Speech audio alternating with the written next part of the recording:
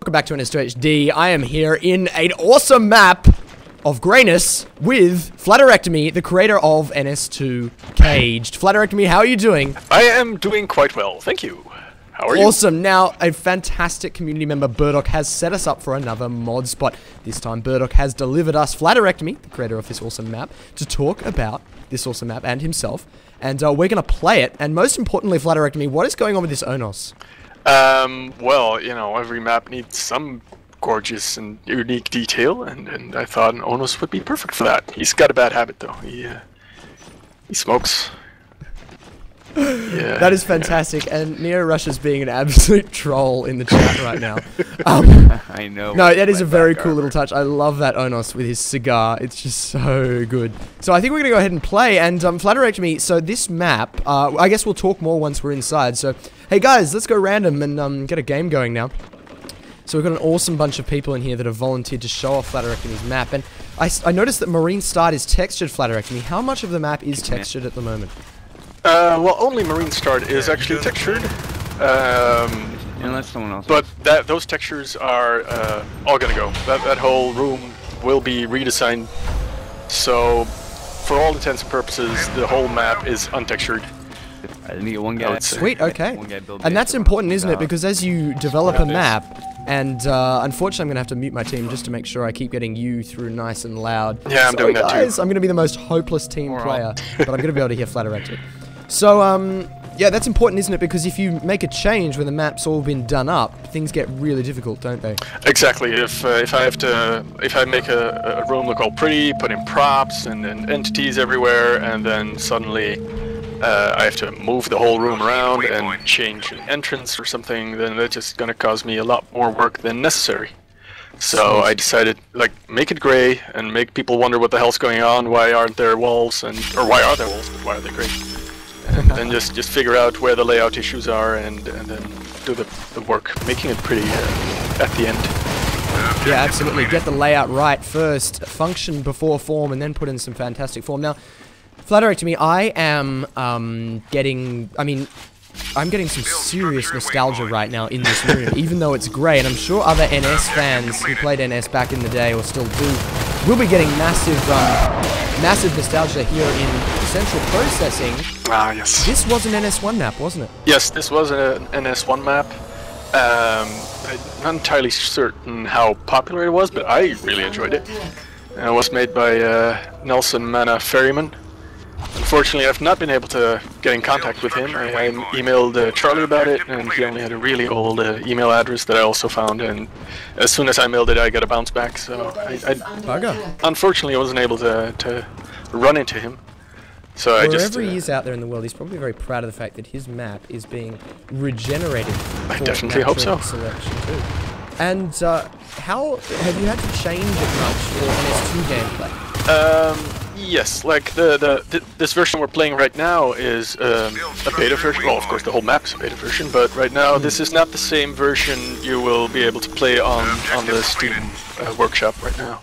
So we're playing a special version. Yes, that's why there are a couple of bugs right now that are preventing me from releasing it. I was going to release it this weekend. It hasn't happened yet because of those bugs, but I'll figure those out.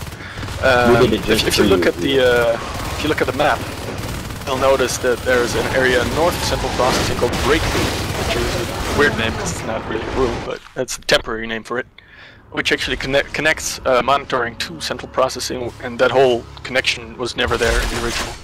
It was just one long corridor, so to speak, towards the generator hive. And so you've lengthened it out a little bit. Well, it hasn't exactly been lengthened, but I've in the middle put a connection towards Central Processing to make that loop complete. Otherwise, that would just be one long corridor from Marine Start to a hive, and no junctions there at all, and that really doesn't really make any sense. Yeah, gotcha. And I'm getting absolutely owned by these competitive players, just putting it out there. They are schooling me completely. I see a lot of clan tags. Yeah, exactly, and I always know, you know, there's a difference between playing with pub players and playing with comp players. Usually my kill death ratio goes from roughly even to dividing by 0. Yeah, exactly. I played one gather, there were a couple of ARC members there, and it was painful. Now, how long has it taken you, Flaterectomy, to build the map up to its current level with all this fantastic layout, grey boxing, and just a couple of props?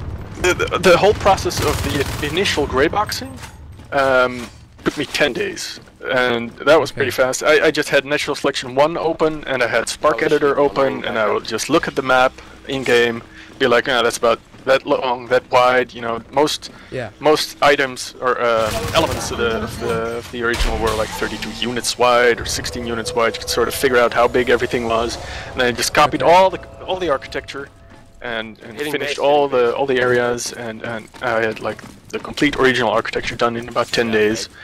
But now it's now the difficult part has come. I put a complete occlusion geometry around the map. It runs really fast now. It has draw calls of about 200 to 400 right now.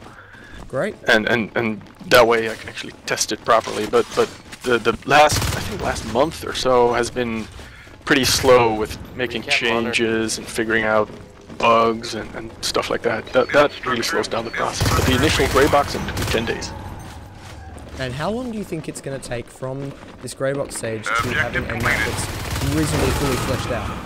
Well, it will take months, maybe a year or so even. It depends on how much time I have, of course, and how many changes I have to make. If it turns out that this layout still doesn't work, then I'm going to have to move areas around again. But once I can actually start on making things pretty, making the details or adding details to the map, I think I can go fairly fast. But it's always hard to estimate. Yeah. Okay, well, mate, you have certainly got your work cut out for you, but I am very, very proud and envious of your efforts. I think it's a fantastic thing you're doing for the community to take on that much work in the interest of bringing the community another fantastically playable map. Who's working on this map? I mean, out there... Oops, I just need to mute Ozilla as well. But who's working on this map? Flaterectomy's working on this map. Flaterectomy, your name is interesting. Where does the name Flaterectomy come from? It's nothing weird. Don't worry. It's when I was playing Counter-Strike. This is like 10 years ago. Well, 8 years ago, 10 years ago. I don't know.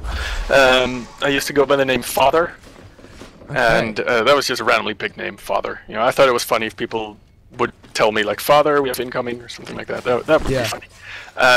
Then I gradually started getting better at Counter-Strike.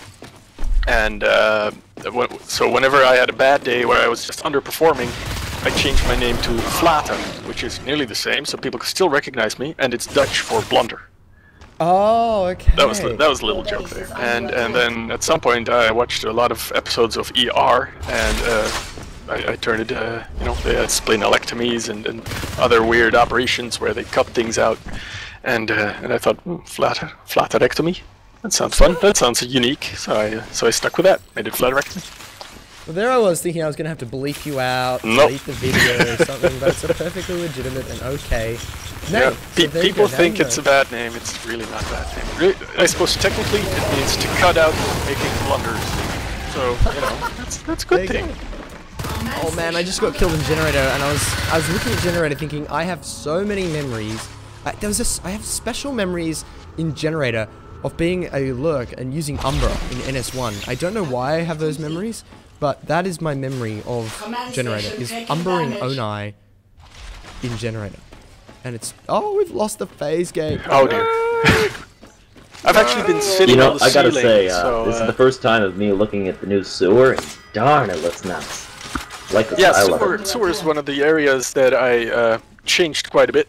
Well, not quite a bit. It's still in theme with the original, I think. But I had to change it because in the original there were ladders to go up, and you know, try to make an Onos walk a ladder. That's not gonna work. So I had to put in some ramps and you know, make it a little wider, so Onos wouldn't be caught really, you know, dead in its tracks if you're attacking the hive as Marines. Well, they've done a great job. Guys, these grey boxes actually make infested areas look so cool. It's just such simple geometry for the infest. Ah, found you! I've been looking for this spur.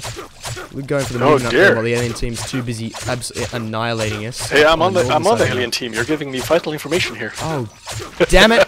Can I take it down? No, I cannot. There's a skulk on me, and this skulk is gonna school me. Ah! Damn it. I've actually been sitting on a ceiling quietly talking to you, so I haven't been going after you. Oh, there you go. Okay. Now we have no infantry, but I think we're being recycled. Oh. No? Oh, the enemy team just won, fair and square. So there you go. That's the marine side. Man, what generator? That was sweet, and that's going to be the marine video. Now I'm going to go ahead and play on the alien side and record another one on this awesome map by Flaterectomy, the remake of NS Caged as Caged for Natural Selection 2. Ladies and gentlemen, don't go anywhere because NS2HD number 558 is going to be coming right up with more NS Caged action.